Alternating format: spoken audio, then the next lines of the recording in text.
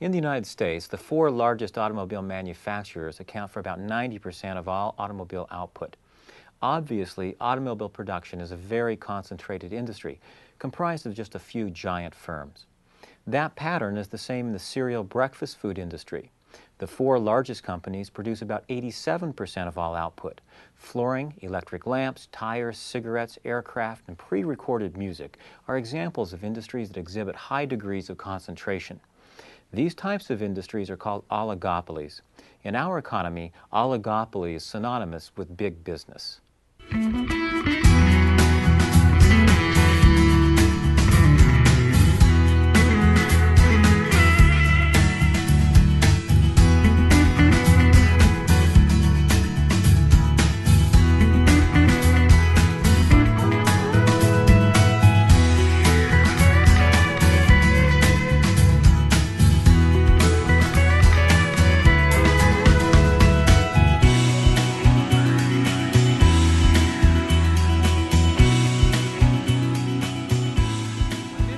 About oligopoly behavior is the intense rivalry and complicated linkages that exist between firms.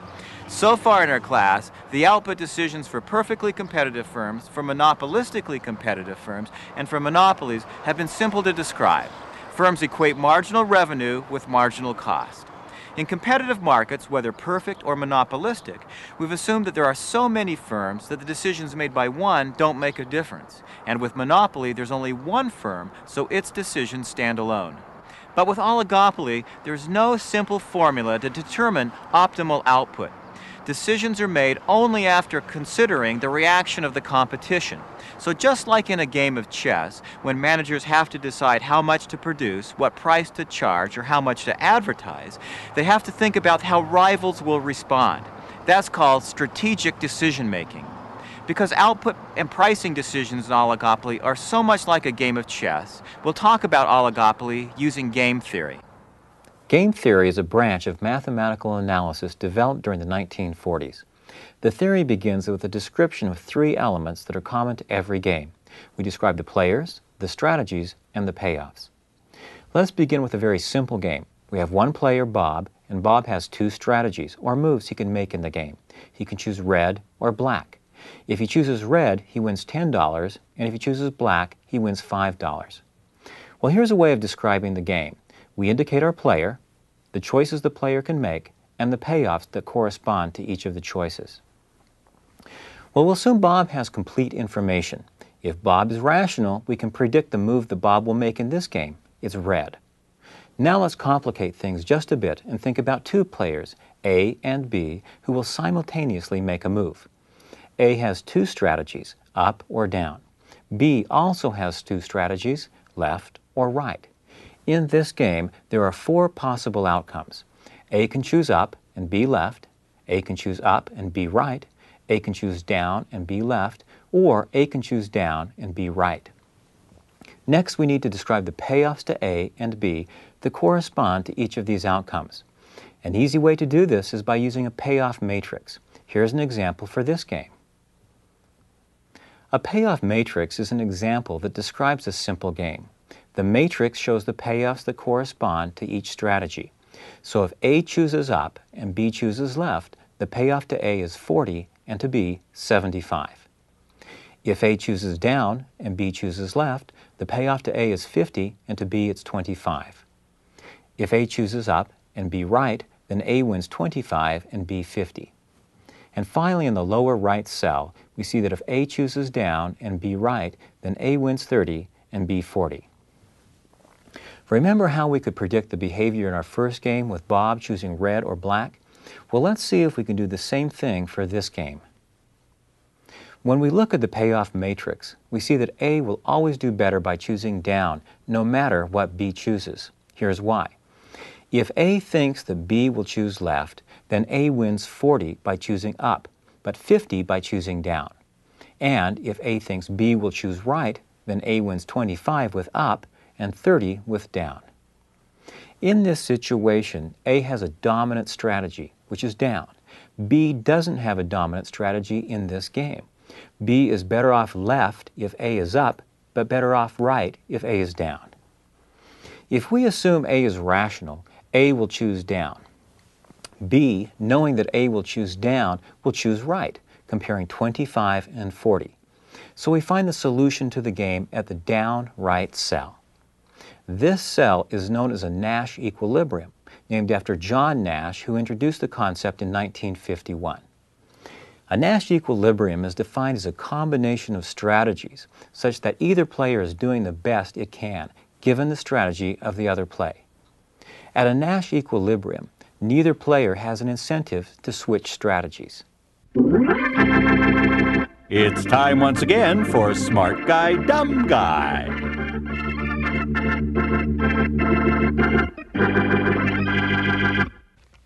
I'm having this reaction to the word equilibrium. I can't stand it anymore. What's the problem? Nash equilibrium? I don't get it. It's easy. Let's make up a simple game, okay? I can choose red or white, and you get to choose fish or beef. Wow, what a great game. Not. Now look, okay. We just have to draw this thing out. Okay, here. Okay, we'll make a payoff matrix which shows us our utility levels for each combination of wine and meat. My complete meal group is ramen noodles. I can't relate to this. Okay, now look. Okay, I put my decisions here and yours up here, okay? I can choose red or white, and you can choose fish or beef, so we have 4 entries. All right, now, I'll put my utilities in first and yours in second. I don't like wine. Okay. I'll make yours low and screwed up. Okay, here it is. Now, if I choose white wine and you cook fish, I get 10 noodles of happiness and you get 1. Oh, what a deal. Like, no wonder I don't dig this game. And if you cook beef, then I get 1 noodle and you get 2, okay? If I bring red wine and you cook fish, I get 1 noodle and you get 2. But if I bring red and you cook beef, I get 10 noodles and you get 1. So where's the Nash thing? Okay, here's how we figure it out.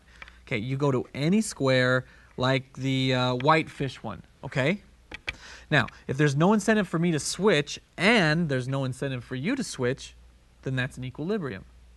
So, in this one, assuming you'll cook fish, I'm comparing 10 to 1. Okay?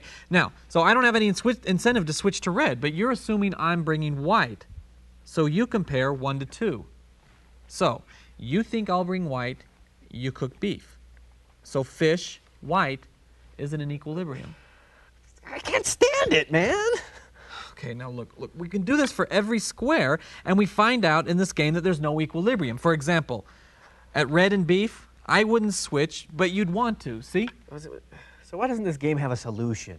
Like, the one on TV? Look, that's because you have no taste in wine. But if I switch the payoffs for you to something reasonable, okay, like this, then there are 2 solutions, see? Now, at white and fish, neither of us have any incentive to switch strategies. So that's a Nash equilibrium. And so is red and beef. Got it? Do you think this will be on the test? Count on it. Oh, man. All right, let's do it again. But this time, let's use chips and beer. Let's see how we can use game theory to figure out the advertising budgets for 2 large firms, firm number 1 and firm number 2. These firms produce similar products and compete for market share. They have 2 strategies, to advertise their products or not. Here's a hypothetical payoff matrix in terms of profits. If firm 1 and firm 2 both advertise, each earns $100. If firm 1 advertises and firm 2 doesn't, then firm 1 wins market share and earns $200 in profits, while firm 2 only earns $50. The same result is flipped if firm 1 doesn't advertise, but firm 2 does. Finally, if neither firm advertises, they'll each earn $150 in profits. Firm 1 earns higher profits by advertising no matter what firm 2 does. So we know firm 1 will choose to advertise, the dominant strategy. Firm 2 will also advertise because it has a dominant strategy in advertising also. An important thing to notice is that the equilibrium outcome, both firms advertising, is not Pareto superior. That's because both firms could do better off by not advertising. The problem is that the no advertising strategy is unstable. Each firm has economic incentives to switch over to the advertising strategy. This type of game is an example of a prisoner's dilemma, a classic game that appears in economics in many variations. The game is between two prisoners, Bob and Ray, who committed a serious crime. The police only have enough information to gain a conviction on a lesser charge, which leads to a 3-year jail sentences for both Bob and Ray. But each prisoner has the option of confessing to the more serious crime. If Bob confesses and Ray doesn't, then Bob is rewarded with a reduced penalty of just 1 year in jail, and Ray goes to prison for 10 years. The same offer is made to Ray. If he cooperates with the police and Bob doesn't, then Bob's in for 10. If both confess, then each are sent to prison for 6 years. Here's the way the payoff matrix looks for this game. In this game, we show the strategies to confess or remain silent. If Bob confesses and so does Ray, then both get a 6-year sentence. If Bob confesses and Ray remains silent, Bob's sentence is 1 and Ray's is 10. It's symmetric if Bob remains silent and Ray confesses, a sentence of 10 for Bob and 1 for Ray. If both remain silent, each gets a 3-year sentence. Notice that confession for both prisoners is dominant. If Bob believes Ray will confess, then 6 years is preferable to 10, so Bob will confess. If Bob thinks Ray will remain silent, then again it's optimal for Bob to confess since 1 year is better than 3. Now, what should Bob and Ray do if they can communicate? A natural outcome is for them to cooperate, collude, and agree to remain silent. Cartels are groups of producers within an industry who agree on pricing and production decisions. Although collusion is illegal in the United States, executives from several large companies, including General Electric and Westinghouse, have gone to jail for fixing prices. OPEC, the Organization of Petroleum Exporting Countries, is a good example of an ongoing international cartel that tries to limit oil production. But, as game theory shows, there are always incentives to cheat, so the outcome is not stable. Department of Justice officials have promised further arrests as the crackdown on suspected subversives gathers momentum. We want to note that when players repeat prisoner's dilemma games over time, certain strategies lead to cooperative outcomes. Firms who expect to interact for many years might build reputations for not defecting. Experimental economists have watched people play repeated dilemma games with monetary rewards. Observations have shown that a kind of a tit-for-tat strategy will lead to a cooperative outcome. This strategy says, on the next game, choose what your opponent did on the current game. Now, sometimes games involve sequential play, where one player gets to move first. Let's think about a software company, Mindware, that's considering introducing a new product, High Velocity. The marketing department has decided that Mindware can introduce the product using a large media budget or mostly rely on present distribution, placing High Velocity alongside current software and using cheaper point-of-purchase advertising. As long as Mindware is the sole provider of the High Velocity program, total sales will be the same regardless of the advertising method, but the timing of the sales will be different. If Mindware blitzes the media, then gross profits will be higher initially and then taper off. With word of mouth, profits are low initially, then build as users learn about the software product. Well, here's the data in terms of present value. In year 1, Mindware revenues are either $800,000 or $300,000, and in year 2 are either $200,000 or $700,000. So total revenues over 2 years are the same, $1 million. Under the big budget scenario, advertising costs are $600,000, and with a small budget, just $200,000. So the net profits are either $400,000 or $800,000. Apparently, the small budget marketing strategy is best, with double the profits over the 2-year period of time. Now, let's complicate things and think about a competitor, Myware, that can unlock the program code and clone the product within a year. The cost of cloning is $250,000, and if the clone is introduced, the market will be evenly split.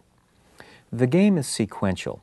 First, Mindware decides on the budget, then Myware decides whether to clone or not.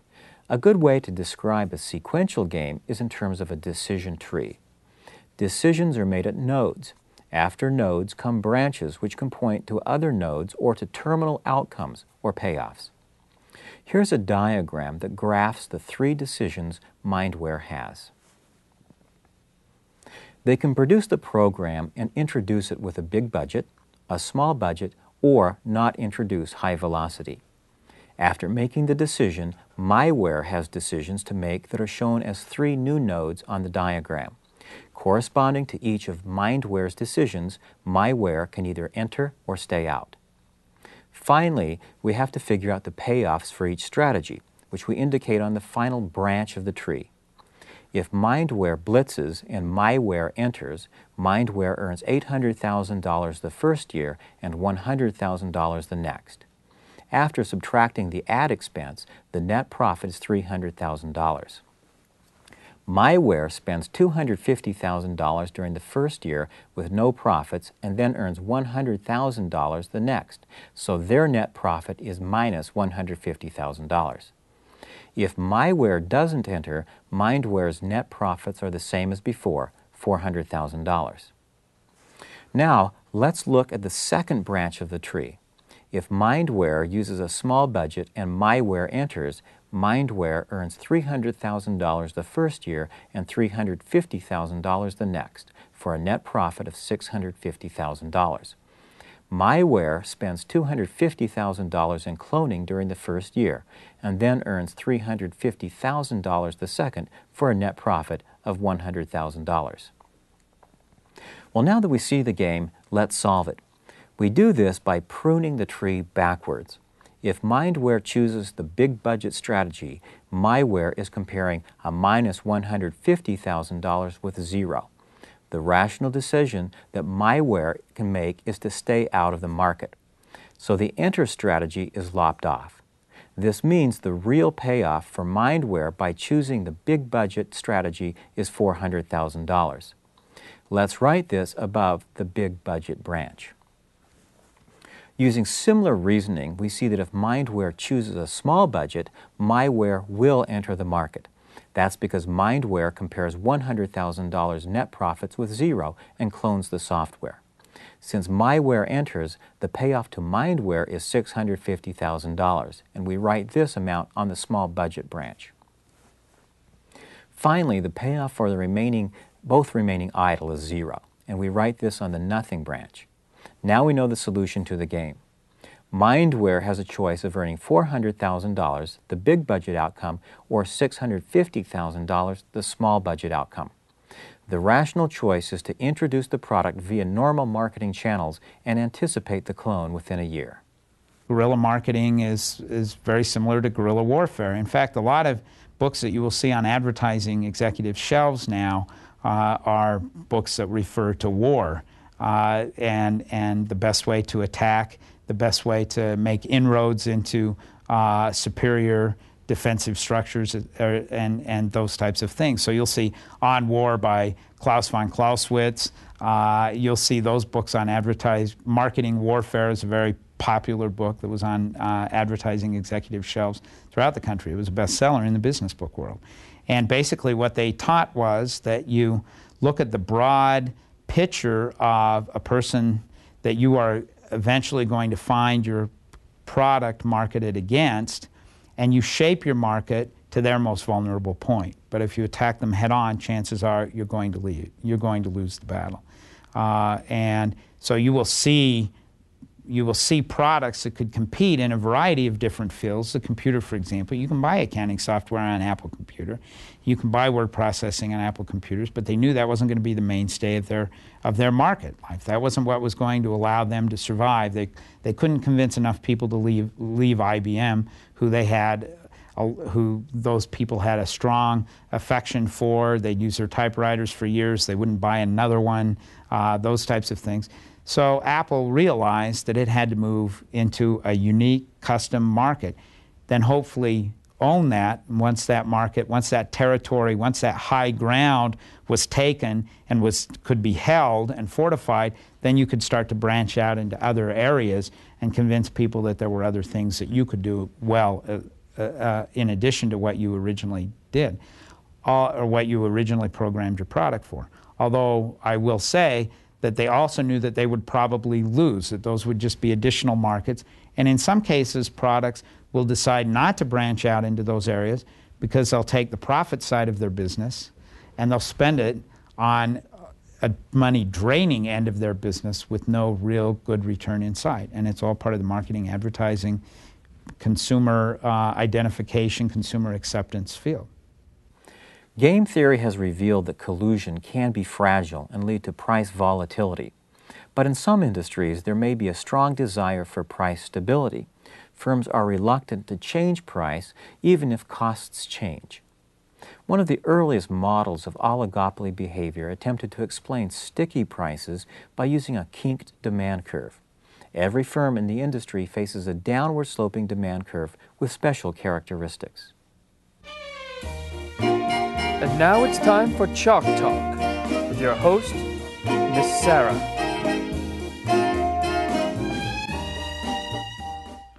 Now we're going to look at a kink demand curve that an oligopoly faces.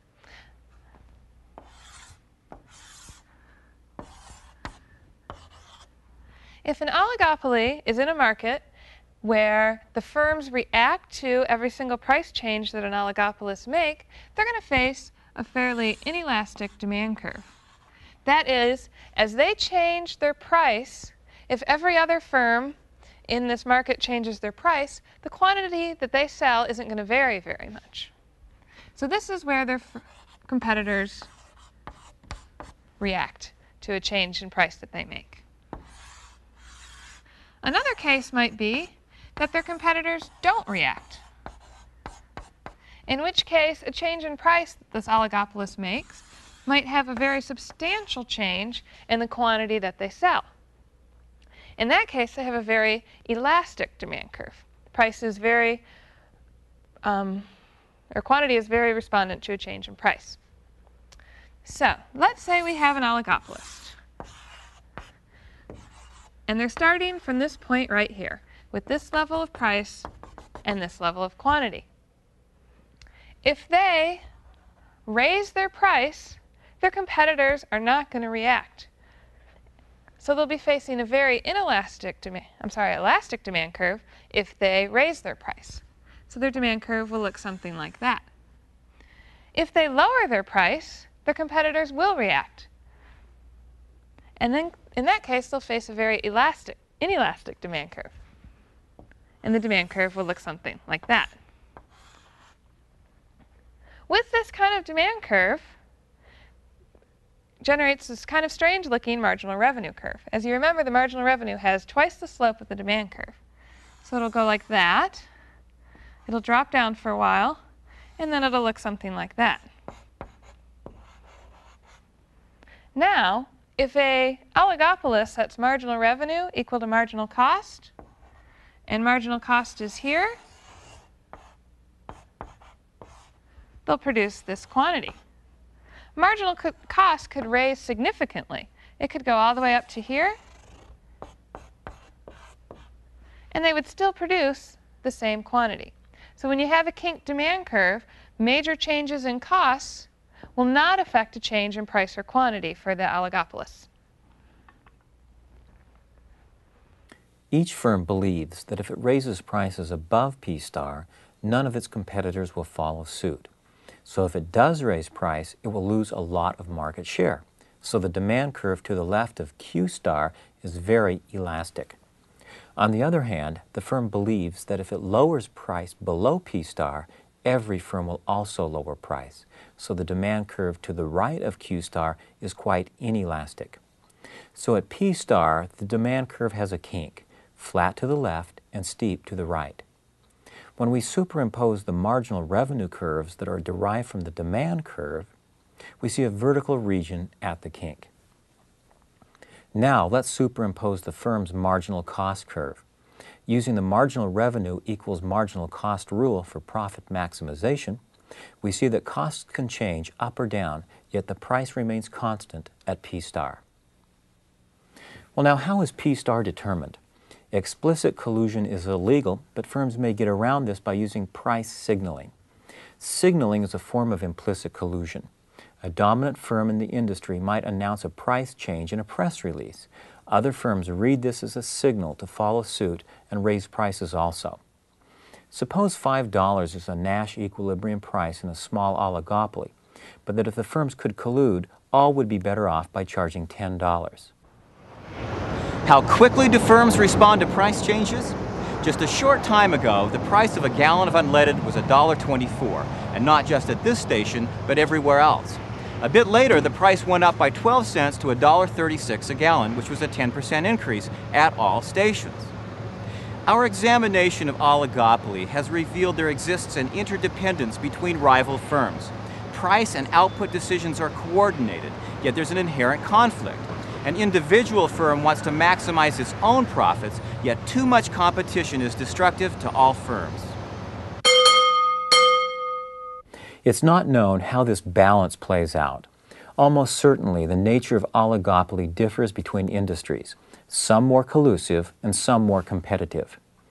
In microeconomics, perfect competition is an abstraction that's used as a yardstick to measure the degree of market efficiency. The presence of concentration in an industry, such as we see with oligopoly, is an example of a market failure where inefficiencies arise. These inefficiencies lead to the microeconomic justification for the role of government to correct imperfections. And that's where we're headed, so stay tuned.